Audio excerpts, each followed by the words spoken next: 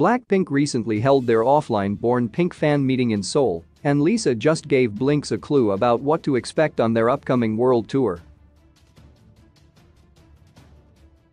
In early July, BLACKPINK thrilled fans by announcing their long-awaited comeback with their second full-length album, Born Pink, and a world tour that IG Entertainment promised to be the largest ever world tour for a K-pop girl group.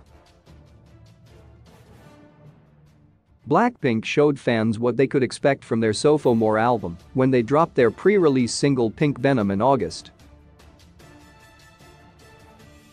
The exciting song had elements of traditional Korean music with the Geomungo 8 traditional Korean zither and mixes in iconic raps from Jennie and Lisa and powerful vocals from Jisoo and Rose to deliver BLACKPINK's signature trend-setting style. They performed the song live at the 2022 MTV VMAs, where BLACKPINK gave a visually stunning performance.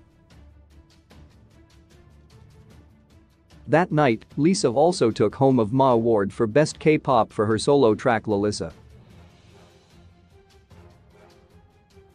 Lisa's solo debut music video broke 2 Guinness World Records when it was released: most viewed YouTube music video by a solo artist in 24 hours and most viewed YouTube music video by a solo K-pop artist in 24 hours. The success of her solo songs, Lalisa and Money, had fans wondering if she would be performing them during the group's world tour, and Lisa seems to have given Blinks an answer. A lucky fan at the fan meeting event asked Lisa about the possibility of solo stages at the concert and shared the Maknae's reply on Twitter. It seems like fans can look forward to Lisa performing both of her solo singles when their tour starts in October. Check out the viral moment from BLACKPINK's new Inkageo stage below.